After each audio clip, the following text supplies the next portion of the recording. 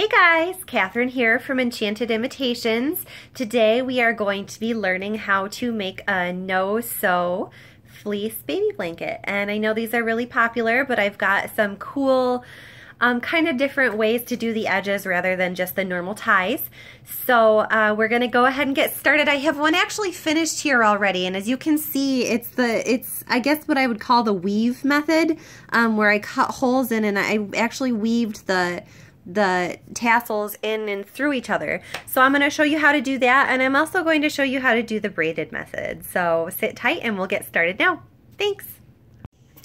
All right, here we go. We're going to start with materials. The first thing that you're going to need, of course, is 2 pieces of fleece fabric. Now the fabric can be the same for the front or back, or you can use 2 different styles of fabric. So I actually have the blanket that we're going to be working on started. It's just another of the same fabric as the one I finished already. So the first piece of fabric I got has these super cute butterflies. I actually got it on clearance at Meijer, so I am making this blanket for a lot less than I probably will end up charging for it, which is really cool. When you're selling things, it's always a good idea to look for stuff on clearance. But the other piece of fabric that I got is just this purple piece on the back here. You can see I actually picked this up at Joann Fabric, just a plain purple fleece piece of fabric. So you'll need fabric, scissors. I recommend using little sewing pins like this to hold the 2 pieces of fabric together when you're working with them so that they stay lined up. You're going to want to use a tape measure, or even a ruler would work. And then the last thing that I use, and I guess that you don't have to, but I find it easiest, is either painter's tape or masking tape. So that's all you need for materials, super easy. So once you have all your materials together, the next thing that you're going to want to do is to cut your 2 pieces of fabric to the same size. And the way that I find that's the easiest to do this is to lay the 2 pieces of fabric onto each other. And I've actually already done this step with this one, guys. I started the blanket before I decided I wanted to do the tutorial. But you want to lay the 2 pieces of fabric on top of each other. And then what I do to make sure that they're the same size is I use my little fabric pins here.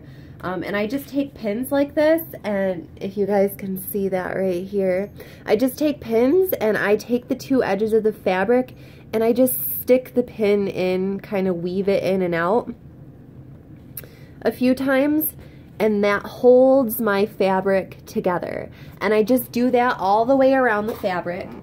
And then after I get it all pinned together, all I do is make sure that they are stuck tight together and not going anywhere, not gonna wiggle, and then I just cut them out so they're the same size. So that step is really super easy. All right, and the next thing that we want to do is this is as far as I've gotten with this one, is we want to tape off the edges so that we know how far in we want to make our cuts.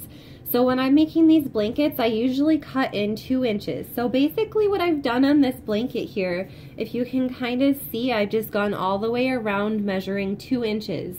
And my blanket is actually pinned together still. If you can see that there, I have it pinned all the way around, and that's just so the fabric stays tight while I'm working on cutting it, because I want that fabric to not slip when I make the cuts. So what you're going to do is you're going to take your you could use a ruler, or I use a measuring tape just because that's what I have handy. But I pull it out just a little past 2 inches, usually about 3 inches, and I lock it in place. So now I have my 2-inch mark there, and I just take the fabric and I go all the way around and I measure 2 inches every so often. And before I actually put this big long line of tape, I just put a little piece of tape there. And I do that all the way around the blanket, so I have little pieces of tape, you know, probably every foot or so around the blanket, measuring in 2 inches the whole way around. And then when I have that all done, I just go ahead and I take my long piece of tape and I just spread it out across all the little pieces I already laid down, so I have my 2-inch border measured all the way around. And that's as far as I've gotten. Once I'm done with that, I actually took my pins. I had them on the outside here, so I took my pins and I moved them all to the inside of my tape, so my fabric is still pinned together, but now it's on the inside, so I don't have to work around anything when I'm going to go ahead and make my cuts. So the cuts are the next step that we're going to do. And since I have my blanket here and we're all ready, I think we can just get started with that. I'm going to go ahead and take my scissors here. And usually what I do is try to cut about 1-inch pieces. So I'm going to start in from the corner a little bit just because I'm going to show you in a little bit what we're going to do with the corner. So I'm going to start, if you can see where my tape ends here, I'm just going to make a cut right there, all the way into my tape, going through both pieces of fabric. And you can see that's what I just did. I cut through both pieces right there at the end. And now I'm just going to go in about another inch-ish. I mean, as you can see, I'm not really measuring it. It's not super important to have it measured correctly. And I'm just going to keep doing that pretty much all the way around the blanket except for the corners, which I will show you in just a second. You're just going to make your cuts all the way to the tape.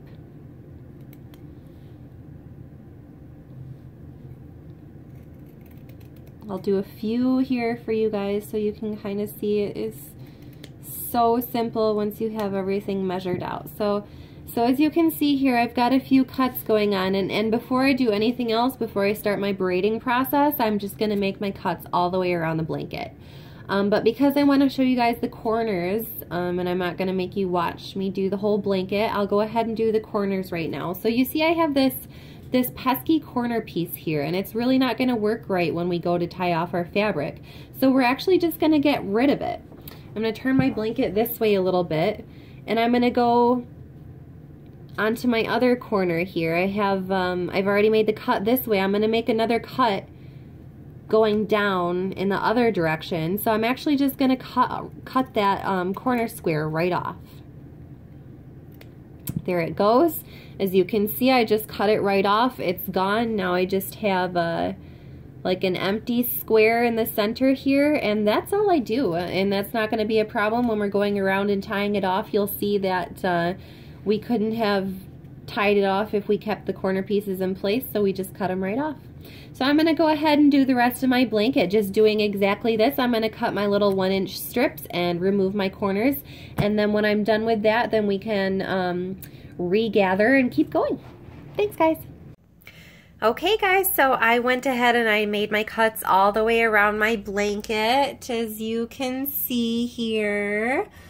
So the next step that I'm going to do, I'm going to go ahead and set this back down here, is I'm just going to take off the tape because we actually don't need the tape anymore now that we made our cuts. So I'm going to go ahead and peel that tape off from all the way around the blanket. And the reason I feel comfortable doing this is because my fabric is still pinned together with my fabric pins, so I don't have to worry about it sliding. I've already made all the cuts I need, so I don't need to worry about any other measurements. So there is really nothing I need the tape for. I just need to make sure as I go along, you know, that I keep my fabric lined up. The fabric pins will do a pretty good job at holding it in place, but there is a little bit of slippage unless you put in a lot of pins.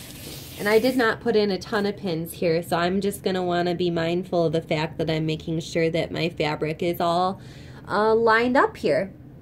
So I have my blanket all cut up in with all the tassels, and I have my tape off. And the next thing I'm going to do, I know I promised to show you guys both the weave and the braid method. And because I'm actually going to do this blanket in the braid method, and it's a slightly different location of the cut than the weave method would be, it's not going to be quite the same, but I am going to show you the basics of how that works. So I'm just gonna do it on one of these little tassels, but it's really, really easy. So I have my little tassel right here, and when I do the weave method, all I'm gonna do is I am going to tuck this under so I just see the edge there. If you see, there's all my little tassels. I just have my edge of my fabric there. And for the weave method, what I would do, and I'm not going to make the cut in this location because that's not where the braid method cut goes, but I would just take my scissors, see where it's folded in there? I would just take, there we go, take my scissors and I would put them right there where it's folded over, and I would just make a little notch. Nothing too big, just probably a notch about, you know, yay big, maybe a centimeter. And when you unfold it again, then you're going to have a notch right there. Because my braid method actually needs a knot in the middle, I'm going to do the same thing, but I'm going to do it more in the middle. And so you can kind of see how that happens. So I have my fabric folded over here, and I'm just going to take this and just do just a little notch here. Now the notch needs to go through both pieces of fabric, and as you can see there, when I unfold it, it gets a little bit bigger, which is why you don't want to cut one too big. So I have my hole there, and that's exactly what it would look like for the weave method, except for your hole would just be up farther. And then for the weave method, what you're going to do is take the bottom piece of your fabric first, take a little corner, and push it up through your hole. And pull that up through. So I have the bottom piece pulled up through the top piece. Then I'm going to take the top piece again. I'm going to find my hole in the bottom, and I'm just going to push it up through there again. So they're basically just weaved together. You can do that as many times as you want. I'm only going to do it once to show you, but it just ends up making them be weaved together like that, and it's a really, really cool look. I know it looks kind of weird on this one, but let me grab this blanket and show you something really cool. Not only does it look cool on the front side of the blanket, but it also looks really, really neat on the back because it creates like this edge that goes all the way around the fabric when you do that, and I just think that's really neat. So I really like that method, but I just wanted to try something different for my other blanket with the same fabric, so that's what I'll show you next. Hey guys, so I went ahead and cut all of the holes and all of my tassels in my blanket, and then the next thing I actually did already was went ahead and braided one side here. If you can kind of see, it's so cool. It's just a whole different way to do these tie blankets, and I brought it around the corner. You just kind of keep going around the corner and it just curves naturally, so you don't have to do anything special with the corners. And then I got to about this point right here. If you can see, this tassel is where I left off, so that is where we are going to start. So let's get closer here so I can show you guys.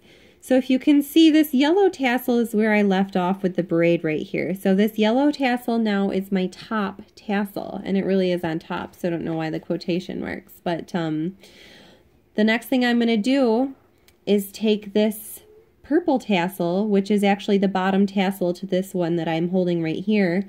I'm going to take the purple tassel and I'm going to shove it through the bottom of my top tassel. So now that purple tassel is my top tassel.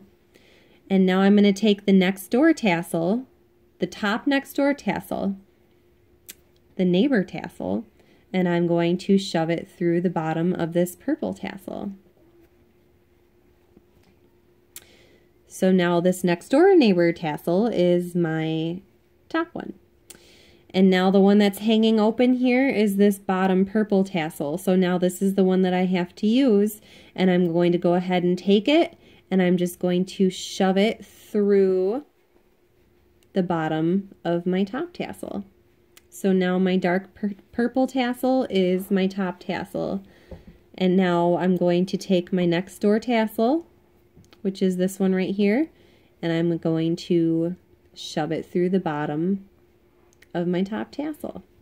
So if you keep just doing this down the blanket, then they just kind of weave together, they braid together, and that's what holds the blanket together. And one of the things that helps me to remember this as I go along, if I stop and I'm like, wait, which tassel am I at? Because I'm using different fabric on the back than I am on the front, I'm never going to be putting two of the same fabric tassels together. So my top tassel and my bottom tassel are always going to be the opposite fabric. So if you can see right here, my top tassel is my top butterfly fabric here, and my bottom tassel here is this dark purple tassel.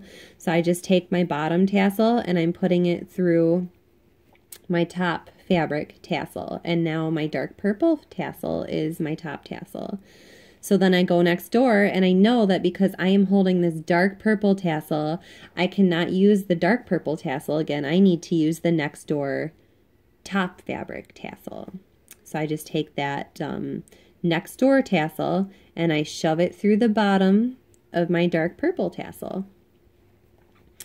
And now this is the top tassel. My top fabric, my butterfly fabric, is the top tassel.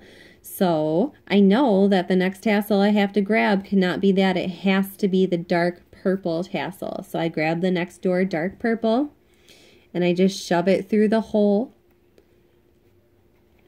And it is really as simple as that, guys. Once you get all done, all the way around the blanket, you're going to have a tassel left. And what I would do is just go ahead and tie that off to one of the braided tassels next to it. And that way you do have an anchor on the blanket. But otherwise, this braiding process is sealing all of the fabric together. So you don't have to worry about it unraveling or coming untied or anything, even if you wash it, which is really nice. And it just gives it a whole different look. The tighter that you pull the braids when you're braiding them through, you know, the tighter the look is going to be. But it's just a really fun, different way to do it. And some people find it more comfortable to use the blanket because they're not shoving tassels out of their face when they're using the blanket. Some people being me. So I'm going to go ahead and finish this blanket. And then when I'm done, I will do one more video and show you guys how it turned out. Thanks. Hey guys, so I finished making my blanket and I really like how it turned out. The braided edges look pretty cool. See if I can show you there what the full blanket kind of looks like. You can see these braided edges here. They look really great. And like I said, it's just a cool, different way to finish off your no-tie blankets here. So feel free to try it yourself. Leave me comments, questions. Let me know what you think. I'm going to have a bunch of blankets like this and like my weaved edge that I showed you earlier for sale in my Etsy shop at www.etsy.com/shop/enchanted imitations. And thanks for watching. Bye guys.